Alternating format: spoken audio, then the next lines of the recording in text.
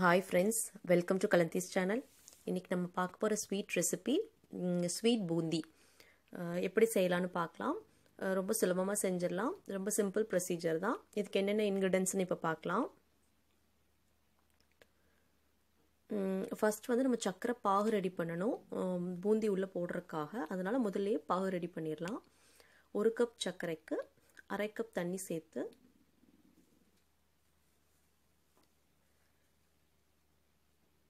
நல்லா one string consistency வர அளவுக்கு சக்கரை பாகு செஞ்சிரலாம்.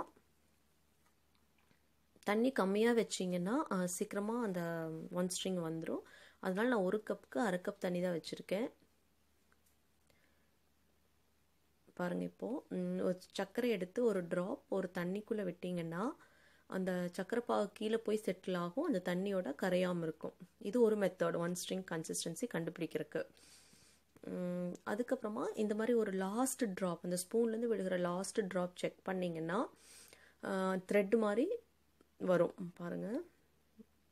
மேலேருந்து கீழே வந்துட்டு அந்த நூல் மாதிரி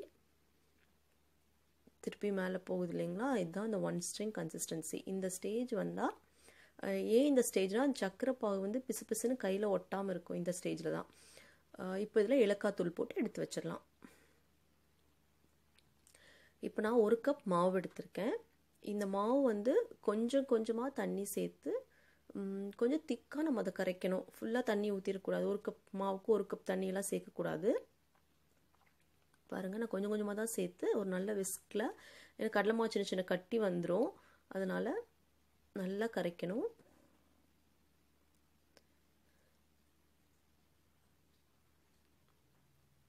பாருங்கள், இந்த அளவுக்கு ஃப்ரீ ஃப்ளோ கன்சிஸ்டன்சியில் மாவு கரைக்கணும். ஊற்றுனா ஃப்ரீயாக விழுகணும். ரொம்ப தண்ணியாட்டும் விழுந்துடக்கூடாது, கெட்டியாகவும் இருக்கக்கூடாது. ஒரு கடாயில் எண்ணெய் வச்சு 2 ஸ்பூன் கீ அதுக்குள்ளே சேர்த்துக்கலாம் வாசனைக்காக. வெறும் எண்ணெயில் பொரிச்சா நல்லா இருக்காது ஸ்வீட்டெல்லாம். எண்ணெய்க்குள்ளே 2 ஸ்பூன் கீ சேர்த்துக்கலாம். இப்போ இந்த மாதிரி ஒரு பூந்தி தட்டு எடுத்துக்கோங்க. இல்லாட்டி நம்ம வீட்டில் யூஸ் பண்ணுற அந்த அரிக்கரண்டி இருந்தாலும் ஓகே. பூந்தி தட்டு இருந்தால் நல்லாயிருக்கும். மெதுவாக அதில் ஊற்றுங்க. தட்டக்கூடாது. தட்டுனா அந்த வால்வாலாக விழுந்துடும்.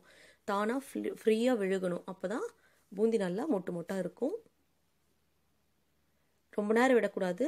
2 முறை உள்ளே வந்து கலந்து விட்டுட்டு அப்போவே அதை அரிச்சு எடுத்துடணும். பூந்தி ரொம்ப நேரம் ஆயிடுச்சுன்னா முறுவலானா சக்கரை பாகு இழுக்காது. பூந்தி தேய்ச்ச உடனே 2 முறை அலசி விட்டு திருப்பி அப்படியே அரிச்சு எடுத்துருங்க. இப்போ இதை நம்ம சக்கரை பாகுக்குள்ள போட்டுடலாம்.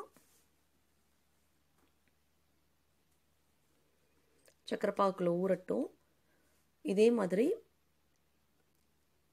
அந்த கரண்டியில் ஊற்றுங்க. மாவு திருப்பவும்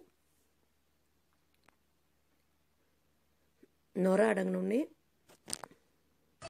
நல்லா அலசி விட்டு அப்போவே அரிச்சு எடுத்துருங்க. ரொம்ப மொறுவலாக்கக்கூடாது. இப்போ இதை நம்ம எடுத்துடலாம். இந்த மாதிரி எடுத்ததுக்கப்புறம் சக்கரை பாவில் போட்டுடலாம். இப்போ நான் அதில் பாதி மாவில் வந்து கலர் கலக்கிறேன். கொஞ்சம் டெக்கரேஷனுக்காக ஒரு பிஞ்ச் ஆரஞ்சு கலர் சேர்த்துட்டேன். இப்போ அதே மாதிரி ஆரஞ்சு கலரு பூந்தியும் செஞ்சிடலாம்.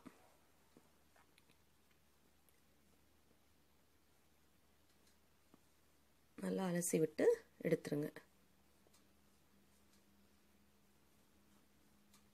இந்த அளவுக்கு எடுத்தீங்கன்னா போதும்.